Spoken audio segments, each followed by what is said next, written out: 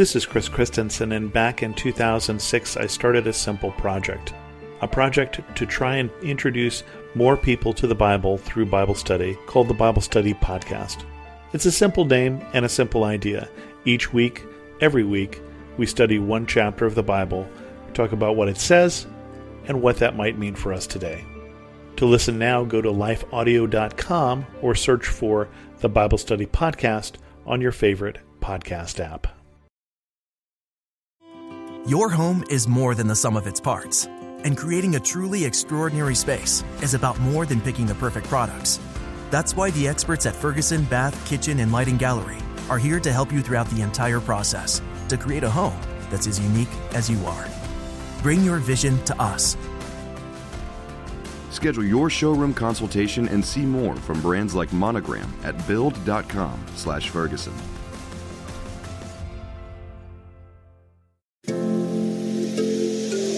Life Audio.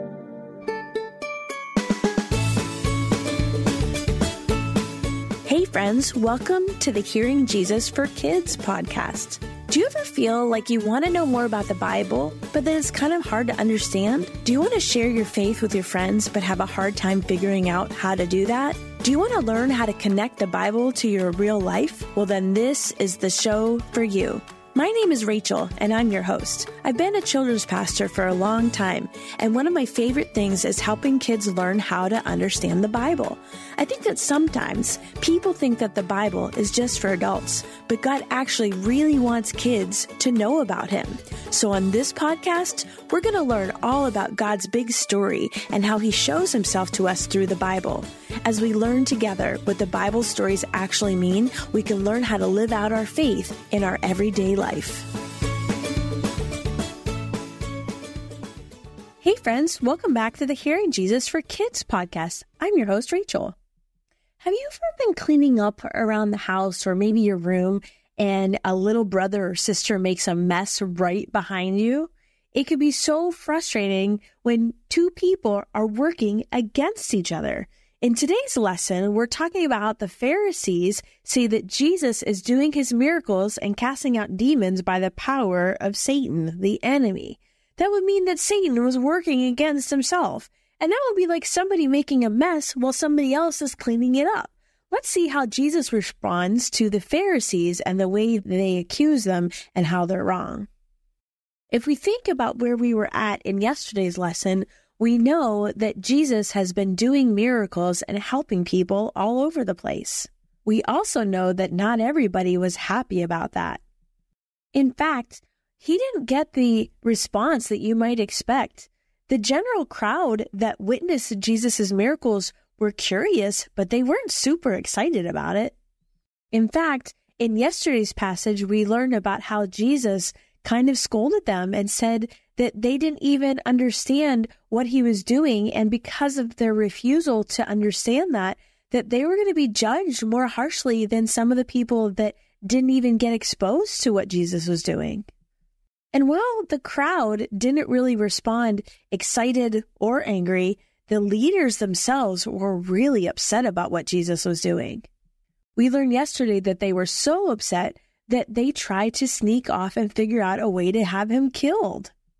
This didn't stop Jesus, though. He actually went to help a man who had a demon inside of him, and he was blind and he was mute, meaning he couldn't talk. And Jesus healed him and helped him to become delivered so that the man could both speak and see again. This was a huge miracle, and it revealed how Jesus had power over both the natural world and the supernatural world. The crowds were amazed, but they still weren't even convinced that Jesus really was the Messiah. They were astonished by what he did, but they didn't necessarily believe what he said. They were astounded by what he did, but they still thought that the Messiah was going to be like a military leader like David was. And while the crowd was still trying to figure it out, the leaders themselves had already made up their mind about Jesus. In fact, when they saw that he had delivered the man from a demon, they accused Jesus of doing that by the power of Satan. They just simply could not believe that Jesus was operating with God's power. Also, if they admitted to themselves that this really was God operating through Jesus, that it meant that they would be wrong and the things that Jesus was saying about them would be true, and they were just not willing to admit that to themselves. And Jesus was able to know what they were thinking without them even saying anything, because the Bible says he knew their hearts. They were being pretty secretive about it, but he still knew what was going on. And he didn't let that go. Instead, he confronted them. He tried explaining to them about how foolish it was, because if somebody was attacking their own kingdom, it would cause their kingdom to fall. And that's exactly what they were accusing him of. They were saying that Satan was casting out demons, which also belonged to Satan. And Jesus was trying to help them understand how foolish that sounded, because they knew that Satan didn't want people to have freedom. He wanted to be powerful over man, not destroy his own kingdom. And they kind of argued with Jesus in a way that made them sound even more foolish, because if they were saying that the only way that Jesus could cast out demons was through being Satan, then Jesus reminded them that they also were casting out demons, and that meant that they would be doing it with the power of Satan. None of it made any sense.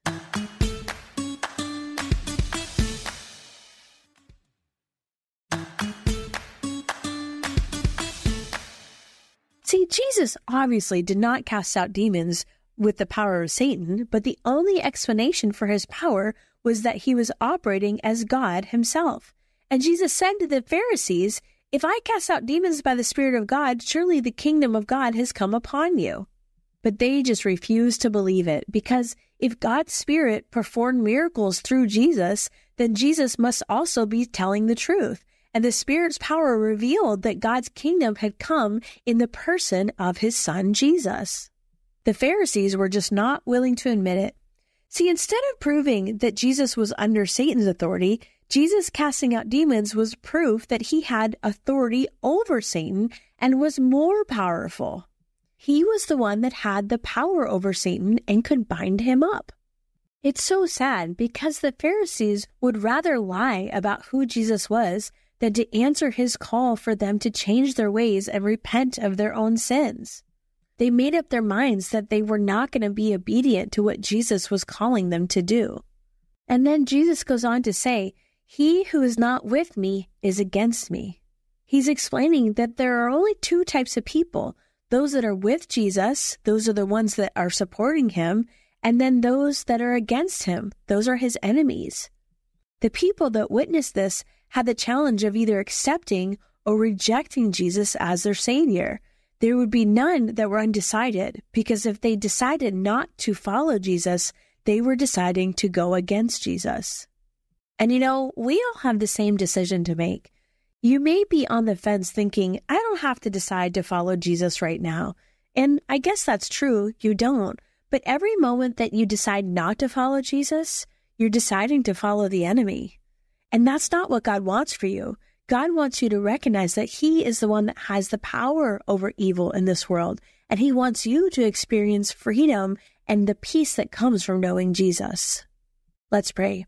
Dear God, would you help my young friends to recognize that you are for them, and you are the one that holds the power over the evil and the darkness of this world, even over Satan and his demons.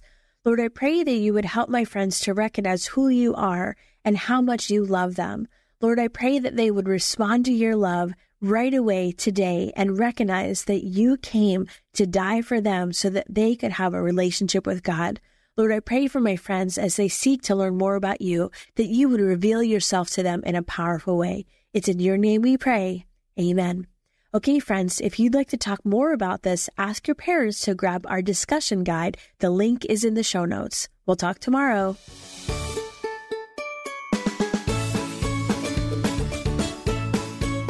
Hey friends, thanks for listening to the Hearing Jesus for Kids podcast. If you liked today's show, I would love it if you would head over to Apple Podcasts and leave a review. That's the #1 way you can support this show. If you're wanting to dive a little bit deeper, you can also join our Patreon community to get our family discussion guides, join our private discussion groups, and have access to bonus content and additional resources every month. Hey, I'm praying for you today. Know that you are so loved.